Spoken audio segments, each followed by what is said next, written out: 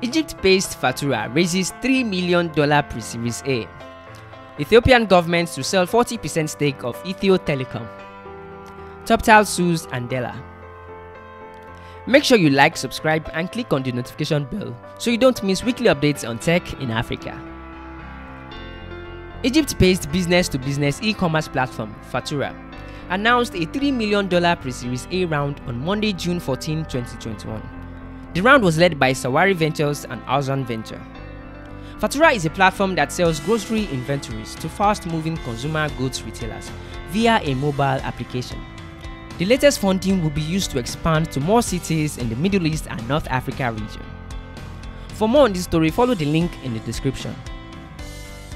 The Ethiopian Communications Authority has launched a tender to aid the partial privatization of state-owned telecommunication operator, Ethio Telecom.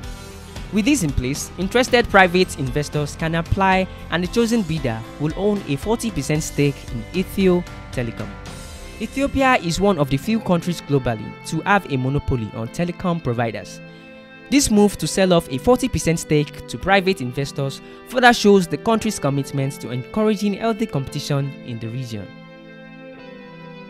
There's more of this story on our website, simply follow the link in the description.